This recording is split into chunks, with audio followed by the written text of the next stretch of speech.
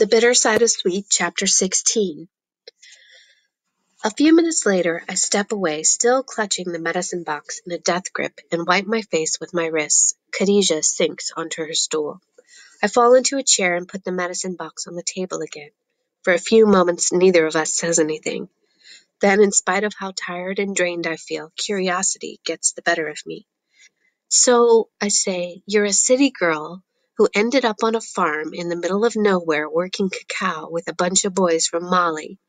You're an Ivorian, but your name isn't Christian and you don't speak French. You make no sense at all. Actually, I do speak French, Khadija whispers unsteadily. I just happen to speak Bambara too. My last name is Kablan, because my father is Ivorian and Christian, but my mother grew up in Bamako. I'm named after my Malian grandmother, which is why I have a Muslim first name. Growing up, my mama always spoke Bambara to me at home. It was our secret language. And yes, I'm a city girl. She goes on, looking at her small hands with their soft fingers that told me that anyway. Mama is a journalist in Abidjan. I grew up in the city, and I go to the international school there. I bet it's expensive, I think acidly, but I'm too tired to take another jab at her. I'm not exactly sure what Mama was working on, Khadija says, but she was putting together information for a big report. I'd catch her having whispered conversations on the phone, and she'd leave late at night and wouldn't tell me where she was going. What did your father say? I ask, trying to imagine a world where a woman could sneak out at night and that wouldn't be a problem. Khadija splays her soft fingers on the table, examining them. My father doesn't live with us. He lives in France. I stare, sure now that we don't live in anything near the same world. France? She may as well have said her father was living on the southern tip of the moon. Anyway, Khadija continues, it's Mama and me now, and I wanted to know what was going on. I would ask her again and again, but she wouldn't tell me. She still treats me like I'm Sadhu's age. She would only say that it was important, and that important people were involved, and that I was safer if I didn't know anything more. That was a lie. I'm surprised by her sudden bitterness. Her hands are buried in the material of her skirt, and her voice shakes when she goes on. Then the phone calls started. I know what phone calls are. The bosses had a mobile phone that they used every once in a while to talk to people who weren't there. And I've seen some of the pastors talking on two-way radios. But there must have been something different about those calls because Khadijah's voice doesn't sound angry anymore. It sounds scared, and she's stopped twisting her arms in her skirt and is instead holding onto her arms as if she's cold. Who were they from? I ask. She looks at me and her eyes are glassy. I don't know, she says. Mama started getting phone calls on her mobile that frightened her. Her phone would ring, and she would hang up as soon as she heard what the person on the other end of the line was saying. She never said a word, just hung up. And in the mornings, when she would listen to the messages she got overnight, she would hold the phone so tightly I thought the plastic would break, and her lips would disappear. She was pressing them together so hard. I tried to listen to find out what they said, but she would always push me away, and then she would delete the messages right after. I thought that was the worst. But it wasn't? No. Then we started getting calls at the house. I pulled out of her story for a moment while I try to understand why one person would need two phones. To call themselves when there's no one else to talk to? Ridiculous. Once I heard a man on the other end of the line, Khadija continues. When I said hello, he asked me what my name was. I can see that her hands are trembling. I wouldn't tell him. He laughed and told me to tell my mother that she should be more careful. You know what happens to people who ask questions, he said, and you know what happens to people who answer them. I frowned, concerned. Did you tell anyone? I asked. Yes, but even so, Mama wouldn't tell me what she was doing. I said I was old enough to know, but she said age has nothing to do with it and kept working in secret. But I was really scared by then, Khadija goes on. We were getting phone calls every day. sometimes a couple times a day, or in the middle of the night, and when we'd answer, there was just silence on the other end. I said, "Hello, hello," into the phone over and over again, and nobody said anything back, but I could hear them breathing, so I knew someone was there. Somehow, that was even more terrifying than when they were threatening us. I know what she means. I was quiet at the farm a lot because quiet can be very scary, and being scary got people to do things if I needed them to. The comparison makes me pause, and with a shudder, I wonder whether my quiet menace ever made the other boys feel as frightened as Khadija felt with the man on the phone. I hope not. I don't really want to have anything in common with the men she's describing. Mama decided it was too dangerous to stay in the capital. We packed some bags and rented a little house in San Pedro, a port town. She promised we would only stay there a little while. She said there were only a few more things she needed to find out, and then we could be done with the whole project. Maybe we'd go to France, she said, and visit my father. That's when I knew she was really scared. Mama doesn't like to run away, and she always said we'd never go to France because it's too cold. France, I mumbled to myself, trying to picture it. I imagine a village like Douala, but with everyone shivering. I don't think I would like to go to France, Khadija says, picking at the ribbon of her dress. I don't have very many friends in Abidjan, but it's the only place I've ever lived. Mama worked like crazy those last few days in San Pedro. She would be typing late into the night and was awake before dawn making whispered phone calls. She told me I'd be safe in the house with Stephanie and Sandrine, but I was never to go out alone. I sat there day after day with my school books staring through my window at the garden wall. I didn't see very much of her. I wonder who Stephanie and Sandrine are. Cousins? Uncles and aunts? But I'm more worried by what she just said. Those last few days before what? I asked, hardly daring to breathe.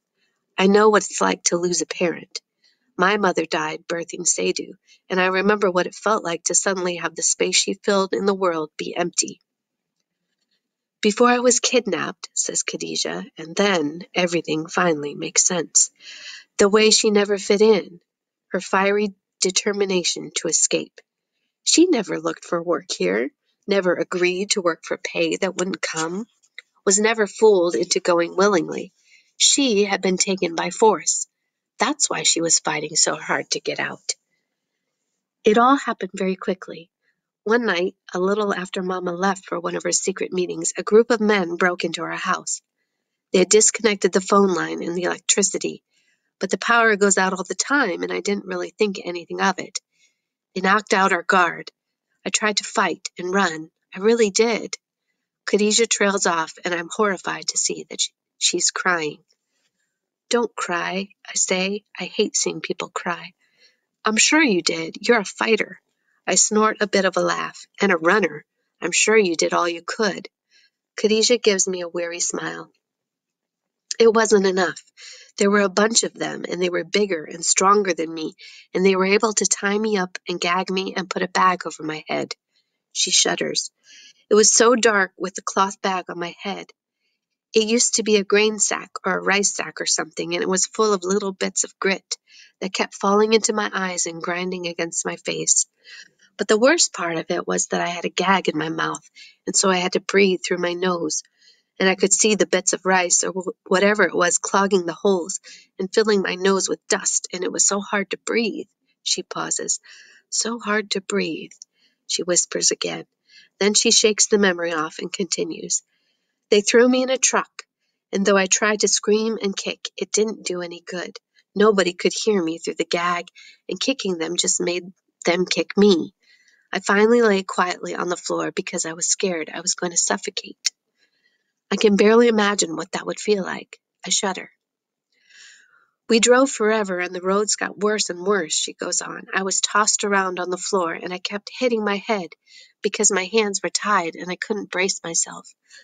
A while later we stopped, and I was dragged out and handed off to new men. They tied me, sitting up this time, in a van and took the bag off my head. They left the gag in, though, so I still couldn't scream for help. But I was so grateful to them for taking off the bag so I could breathe again that I didn't even struggle. She pauses and looks at me. I hated myself for feeling grateful to them, she says. I think over all the times I was grateful for the small mercies of life on the farm.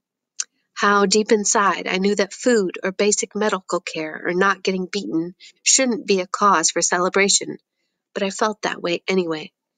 How I tried not to think about it because if I did, I would have hated myself too. I understand, I say. I thought you would. Khadija pushes her hands over her face and smooths her braids. She sits up a little straighter. Anyway, they handed me off once more, this time to a man in a truck, and that last time they took off the gag. I screamed until I was hoarse, but I was tied up in the back seat and the driver was sitting in front and couldn't care less. He turned the radio up loud and kept driving. We went deeper and deeper into the bush, away from everything I knew, and I kept wondering where he was taking me, whether he would kill me. And then, all of a sudden, we stop, and he comes around and pulls me out of the truck onto the ground, and I'm standing in a clearing in the middle of nowhere, surrounded by boys and this tall man, Musa. And the man who had brought me is telling him that I have to be kept here because I'm a guarantee that someone will keep their mouth shut back in the city. And he hands Musa money, and then he turns the truck around and leaves. I remember that day. I remember her bruised face and her ferocious eyes. I remember looking away. I do so again.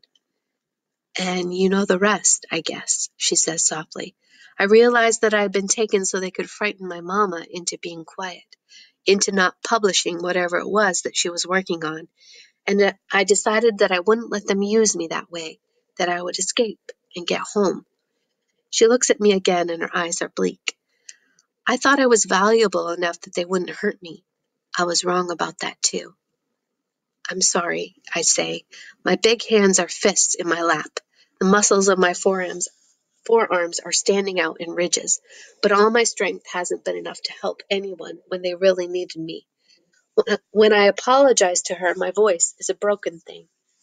I'm so sorry. For what? She asks. I don't meet her eyes.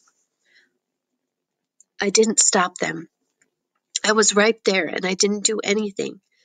I remember my hope, right as the men came back, that they might be too busy punishing her to come find me, and I feel so sickened with myself that I wish I could die.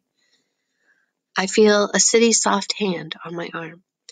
There was nothing you could have done, Amadou.